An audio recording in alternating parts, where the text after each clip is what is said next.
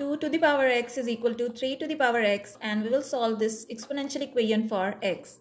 So first of all, I will apply log on both sides. So it will become log of 2 to the power x is equal to log of 3 to the power x.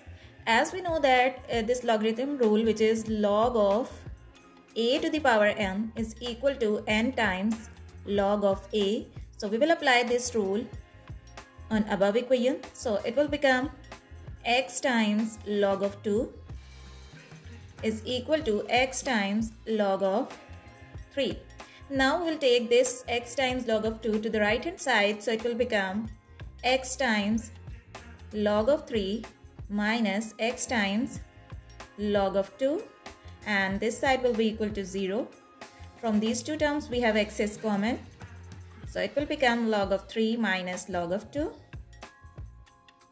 is equal to 0. Here we have two factors, x and log of 3 minus log of 2. It's mean x will be equal to 0 or log of 3 minus log of 2 is equal to 0. But this log of 3 minus log of 2 cannot be equal to 0. It's mean the value of x is equal to 0. Thanks for watching.